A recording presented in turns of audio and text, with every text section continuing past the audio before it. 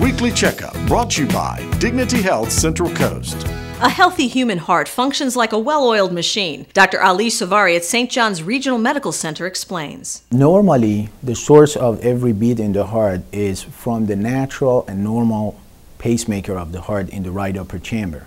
And then through the normal conduction system of the heart, this beat travels from upper chamber to lower chambers and then creates upper chamber contraction followed by a small delay, lower chamber contraction, which ultimately provides that effective normal circulation. Ectopic beats are abnormal cells that basically take over the natural and normal pacemaker of the heart. Therefore, they become the origin of a beat. And these beats, because they are not anatomically located in a normal position close to the natural pacemaker of the heart, they create ineffective extra beats for the patient, which can cause heart failure. Fortunately, a catheter ablation can cure the condition. Catheters that are small tubes with tip electrodes are inserted into the heart, and by recording the electrical activity of the heart during those ectopic beats, the origin of those ectopic beats are detected.